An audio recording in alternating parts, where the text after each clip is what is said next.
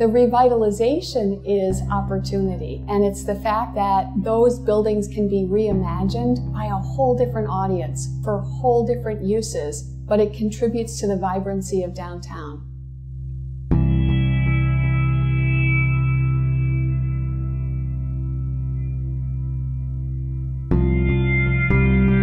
Urban revitalization to the members of our community is basically a way of reinventing ourselves with all of the blight, with all of the, vacant property and abandoned homes, still saying that there's something worth keeping. We're worth investing in. I think downtown Toledo is on the brink of a major urban revitalization with lots of community investment from local partners, regional partners, who are really interested in collaboratively making downtown Toledo, an attractive place to visit and to work and to spend time. It's kind of the only place where anything's really happening. If you go anywhere else, it's just strip malls and, this is quite a neighborhood. Yeah. We have neighbors. Our mailman, says hello to my dog who sits out on the sidewalk all day, every day. We didn't want to be in an industrial park or a strip mall. That just sounds, that's not us. We need stuff to look at, stuff going on around us, instead of just looking at traffic, This has got to be one of the more interesting areas in Toledo. Yeah, definitely. Like this, downtown Momi, downtown Perrysburg. But in Toledo, I think this area's really got it. If you go back, say before the Mud Hen Stadium was downtown, what we found was an exodus of companies out of downtown Toledo leaving. You had Maumee, Arrowhead Park, which was alluring, brand new buildings, free parking, rents about the same as what downtown was charging, and so we kind of had this vacuum in downtown Toledo. And from a younger person's perspective, I think people would leave away from home to go to college, and it just wasn't hip to come back to Toledo. There was really nothing there for them, and so we've got a big challenge ahead of us to continue the momentum of making it cool to come back to Toledo and be part of this community.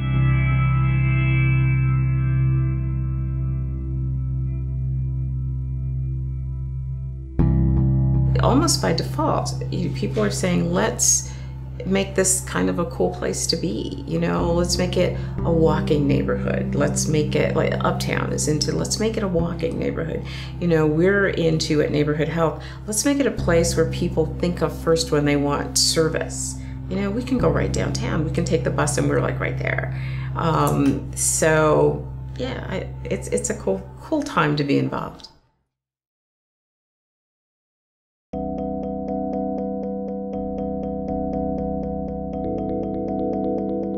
When you think about the corridors, the streets that lead into Toledo, okay, so you have Monroe Street, you have Dorr Street, Summit, Broadway, Cherry, all unique areas, and they all have something to offer. They've all gone, we're not kidding anybody, we all know they've gone through some tough times, and the one major thing, and that's what I was looking at when you said, okay, how do you re-engage a space? Well, let's take that back a little bit and say, how did neighborhoods get this way? Well, they got this way one house at a time, one street at a time, one block at a time, one neighborhood at a time. How do you get them back? One house, one street, one block, one neighborhood. One of the challenges with urban revitalization is sometimes we can make a lot of really good things happen with grants and other sources of funding, and that's wonderful.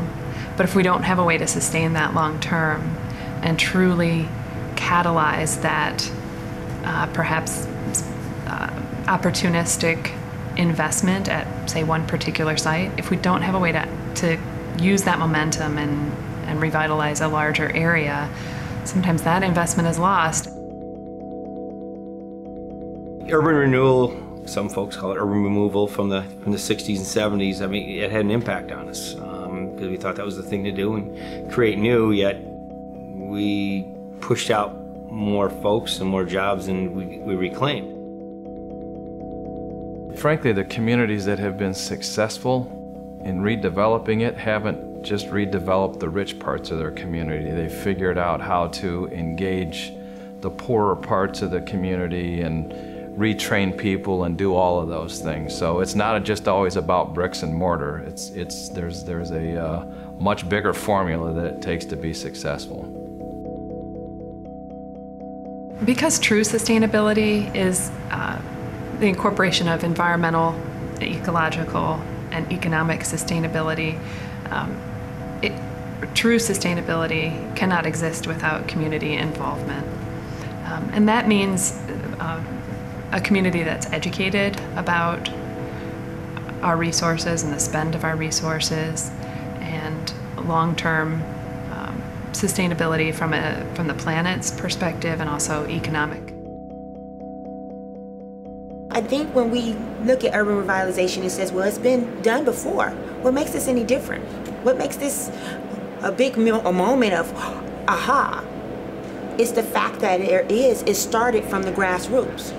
We're not waiting for Superman. We are Superman. We are our own heroes.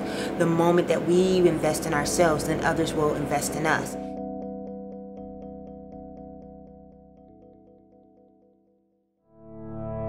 Things are always slower in Toledo, and we adopt that Midwest culture, and when people say that we're slower here, we try to make sure that we prove it to them. Most of the buildings that are empty, I think they've been Sat on. people sitting on it for so long that they're trashed. That's the problem. They didn't want to fix the roof because they're just sitting on it. So it's just been leaking for decades, and now everything's trashed. Like we've looked through a lot of buildings downtown for opportunities, to just for whatever, just for dreams. Most of them you can dig into. Like you can dig into from the outside. That's how bad they are. So now it's almost like people sat on it for too long. So I don't know. Honestly, I don't even know what to do. I don't know. What do you do with that? Tax breaks, but I don't know. People are just holding out, waiting for this opportunity. Now they think they're closer than ever, so they're gripping even tighter. They're still holding on. Everyone's waiting for the magical day when someone just comes through and offers $1 million for their building. It does suck though, because then that makes you have to rely on places like ProMedica. I think the biggest problem with other people's businesses is that they really expect a lot of financial aid from the city, and that's what really gets held up. Like I've seen a few people get caught up in some of the bureaucracy for signage and for other aspects, but it's been my experience that the city is falling over themselves to try to accommodate new businesses downtown, and the county too. But these bigger companies that are asking for large tax breaks, and for like ProMedica, they're asking for all the stuff to be given over to them, all this land and property, and those types of deals take a lot of time because the city has to basically sign off on a tremendous amount of money in order to bring them downtown. And the presence of 2,000 or 2,000 new people downtown is very appetizing to the city, but we don't really know at what cost it will be. A lot of people with vision, and the people with the visions, they're the ones making things happen. Like, because they see something, somebody else might look at a piece of property and go, gosh, I can't do anything with that. What am I going to do with that piece? There's no way. Then there's somebody with vision goes, you know what I'm going to do with this? I'm going to make it a microbrewery. I'm going to make it a small business. I'm going to live there. I'm going to live there on the second floor and have my coffee shop out there. And that's happening.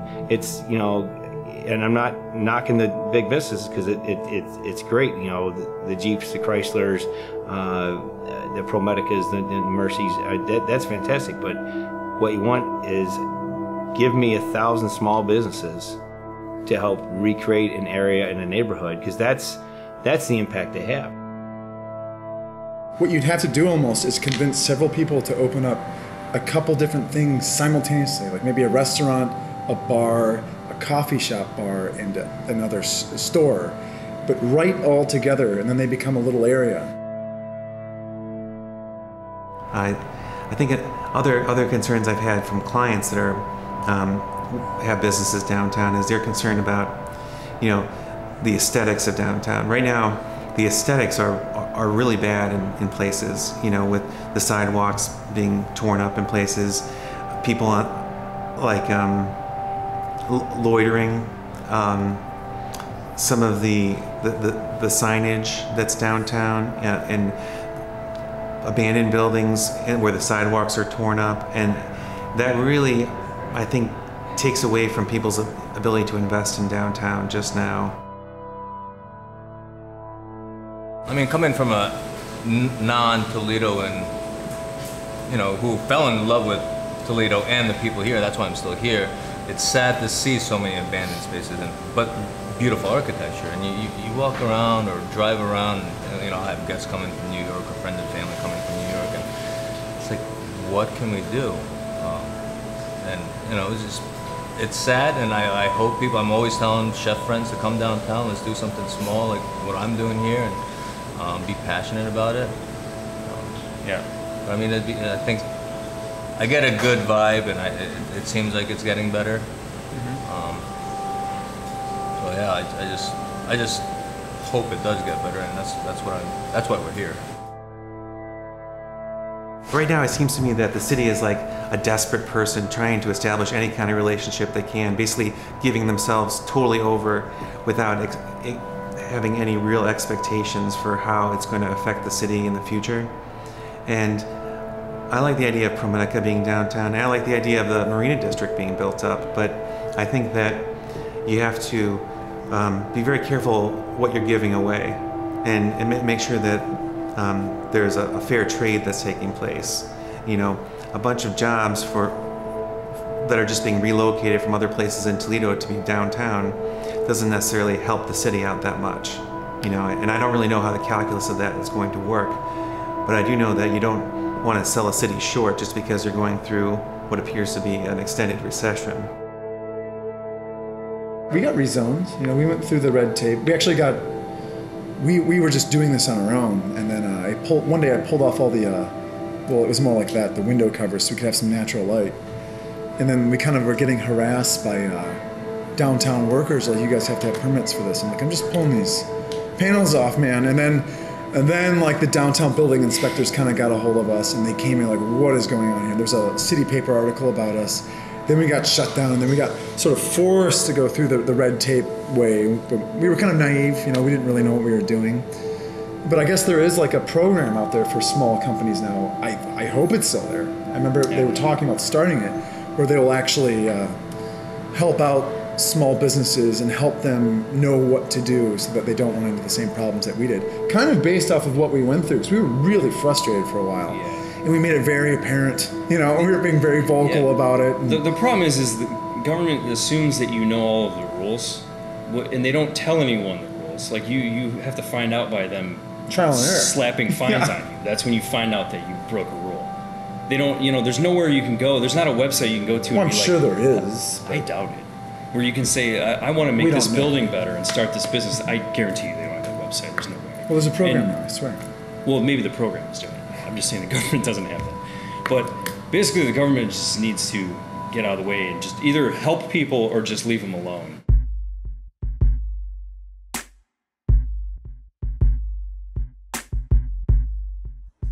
Yeah, actually we've been downtown since 1965, and we were previously in the Ohio building in the center part of downtown. And we decided that we wanted to own our own building, and that was challenging, just to find, you know, the right building, right location, and then also taking into consideration parking. Actually, Toledoans hate paying two things. They hate paying tolls on the turnpike, and they hate paying for parking. Downtown, I mean, Toledo, you know, is definitely a strong suburb community. You know, coming downtown, you know, parking was everybody's first thing when we came down here. Everybody's like, what are you gonna do about parking? And it's like, well, we want people, it's downtown, you know, people have to get used to parking and walking a block or two, you know. The parking enforcement is pretty severe, and given that we don't have a large population downtown, it's very off-putting for a lot of people. I love being downtown. It's so easy to get to and from downtown. It's easy for our employees who, you know, come and go a lot. And then also getting around downtown and finding parking is generally fairly easy unless there's a special event. But when there's a special event, that's exciting. And you know, most people, you know, when I go to a bigger city or a smaller city, I enjoy walking a few blocks. And you know, the cliche that I hear, which I'm finding to be very true, it's not that there's a parking problem, it's that maybe Toledo has a walking problem. It's a mentality we have here is we really don't have a parking problem, we got a walking problem. So 4 years ago when we opened, I would say there were some obstacles of kind of moving a business downtown or starting a business. And it seemed to be mostly based on parking, and people didn't perceive downtown as safe. But I would very clearly say that 4 years later, those aren't obstacles anymore. I think the naysayers are one of the biggest challenges. We hurt ourselves when we say, I think I can't, I think I can't.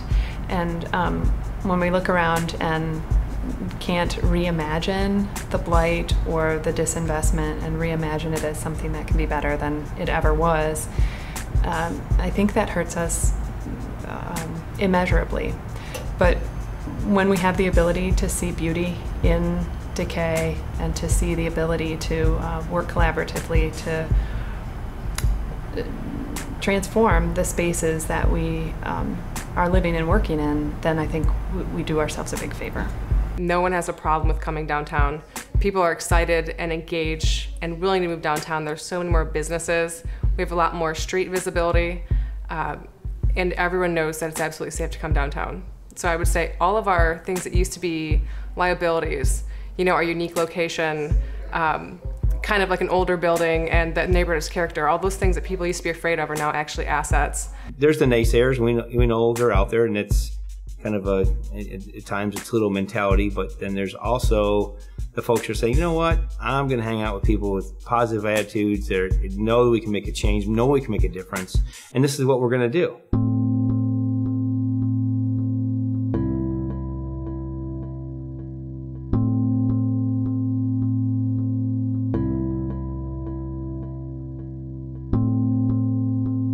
And when you look at the catalyst of anything, it means where it starts. Where does it start? It starts at home. Where's our homes? In the community. That's the difference. It has to belong to the individuals who live here. Since I've been here 20 plus years, I've seen neighborhoods in downtown and how it was, and it's come leaps and bounds from what it was before to now. And today it still has a ways to go, but boy, you look back 15 years ago and it's made quite a difference, because you didn't see the folks coming down here, you didn't see the restaurants coming in here, you didn't see the interest in this area. I mean, with ProMedica coming down here, with other smaller development, because you can walk in or walk around downtown and it's not so much the bigger residential facilities, but you look at those smaller buildings, those two, 3-story buildings where you'll see a storefront, and then look above and you'll see the TV going and you can see the couches and somebody lives up there. One of the things I love about this particular location in the warehouse district is it really is a neighborhood feel. Most people are shocked when I tell them that there are 22 restaurants and bars that I can walk to. You know, the great thing about being able to walk to a place like ours or any of the development downtown is that it creates a different kind of bond than driving your car. I know that might sound a little strange, but if you can walk to the corner store, you have a different kind of connection to that corner store. You feel like it's part of your neighborhood, and that's what we want this site, our site, to be. We designed it so that it would be part of the neighborhood. Operating a business downtown helps to create a sustainable neighborhood and a community in several different ways. Number one, I employ people. All of my employees live within a 5-minute drive of the store. I'm creating jobs, I'm creating a tax base, I'm paying sales taxes, so I'm definitely contributing economically to the area. And on the other hand, what we're doing is we host classes, we host events, we bring people to downtown, we drive people downtown, we draw a crowd. Our customers, after they spend money at my store and they contribute to the financial stability of the neighborhood, then they go to a business next door, they might have lunch, they might go to a bar and have a drink, they're gonna go to Mud Hens game. We both love downtown atmospheres. You know, we definitely didn't want to be in a strip mall. I mean, that was something that we definitely didn't want to do. We wanted, you know, wood floors and brick walls and, you know, and things like that. You know, it's what we love, it's what we want to do, and downtown was perfect. You know, downtown is still that place where you can find affordable things, you know. Of course the things that you want are way too expensive and there's nothing you can do about that, but there are, if you do your homework, you really can find really good things down here that are affordable and people that will work with you, and that's why we are down here. I'm from Cleveland originally, and I moved here back in 1999, and I just love it here. I love all the people. I love the fact that there's not a fight for resources like there is in other cities.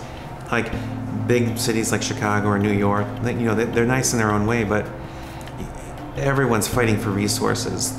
That, you know, the living accommodations are so small, you know, or they're so expensive. There's lines everywhere. There's traffic everywhere. But in Toledo, you can pretty much come and go as you please. There's lots of things to do.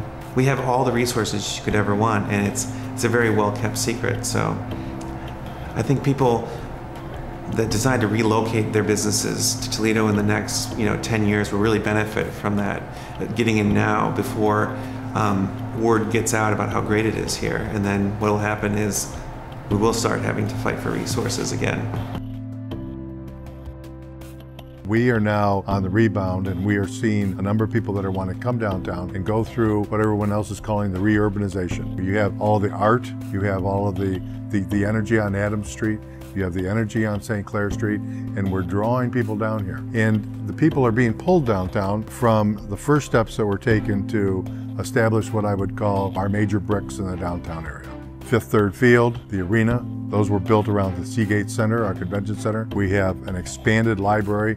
We've got the Valentine Theater that's been completely renovated. We continue to capitalize on those bricks that are downtown, and then we're now in the phase of creating the mortar to really put together the urban fabric that we need downtown. If the community is not informed and not on board, and if the community has not agreed to, as one of my favorite masters of urban revitalization, Tom Murphy, who's with the Urban Land Institute, former mayor of Pittsburgh, likes to say, we can't be an it'll-do city.